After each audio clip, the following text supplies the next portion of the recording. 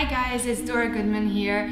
Thanks for building the Goodman Zone camera. In this video I'm going to help you assemble it. So basically you can use the open source files you download from the internet and print it for yourself, or you can order the kit from us. It doesn't really make a difference which one you build, so the process is actually the same. So let's get it started. So let's get to the unboxing. This is the kit you ordered from us. Let's see what's inside.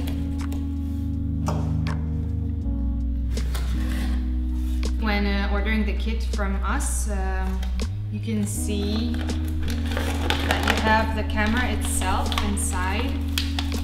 It contains all the hardware that you need.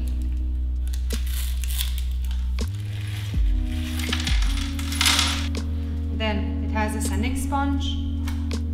And in this little envelope, you have the foils. So in this one, you're gonna see actually two types. There's an artificial leather as well as some carbon. The basic kit comes with either of these, but optionally you can order both of them as well. Then finally you have all these extra additional accessories that you can order for the kit. So the first step is going to be inserting the nuts, these small M3 ones, into the roll camera itself. You have 13 of these. You're going to find 6 holes on the back of the camera. So 1, 2, 3, 4, 5, 6 holes, and 7 in the inside that I'm going to show you guys later on as well. We're going to put these little M3s into position, the pointy side down. Put all 6 into position. Some may fall further in and some may just stay on the top, but we're going to fix those using a regular screwdriver. So we're actually done with putting the M3s into position. They may wiggle a little, but don't worry, because once putting these screws inside, they're going to be kept in position.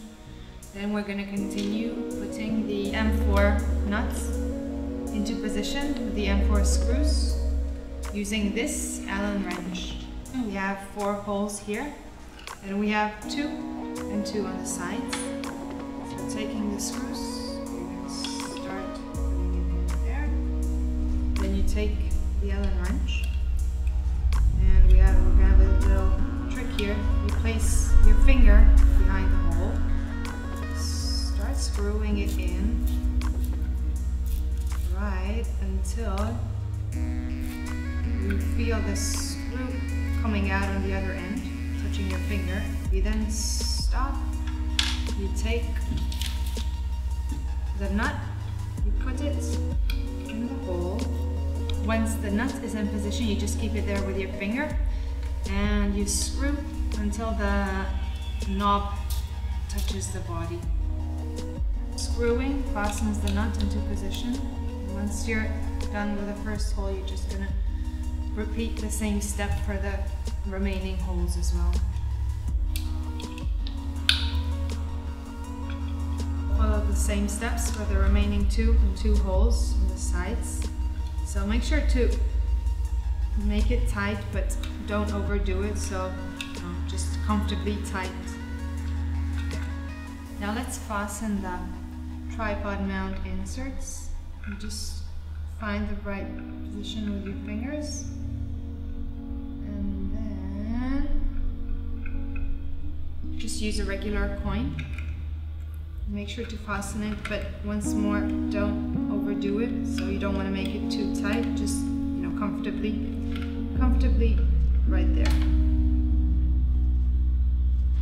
Then find the other position and do the same thing right here as well. Start with your fingers. Finish using the coin.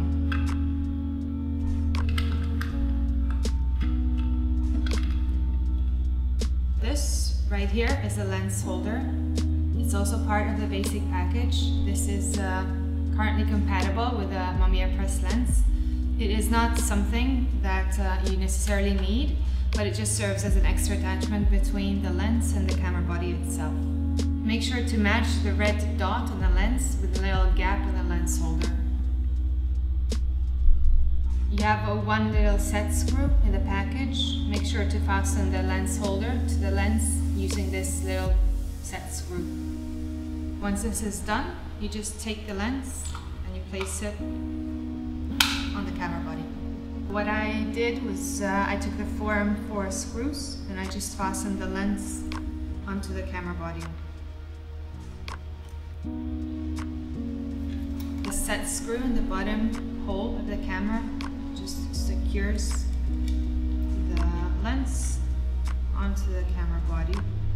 When using bigger and heavier Mamiya Press lens, the two holes on the two sides, the upper ones, serve the same purpose as the bottom one. On the top and bottom end of the camera, you have 4 holes for the set screws. Make sure not to screw the set screws all the way in, because you have the back. The Goodman Zone is, by the way, compatible with a Mamiya RB67 back.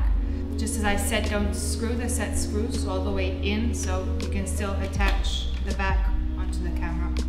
You need to be extra careful when fastening this set screw, so it barely has to touch the Mamiya back.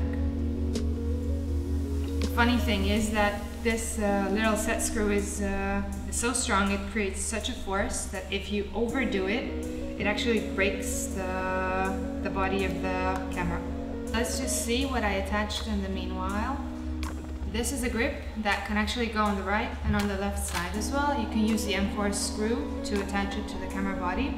And extras such as the sport viewfinder and the flash mount, they can go on the side and on the top as well. And you can use an M3 screw to attach that to the body.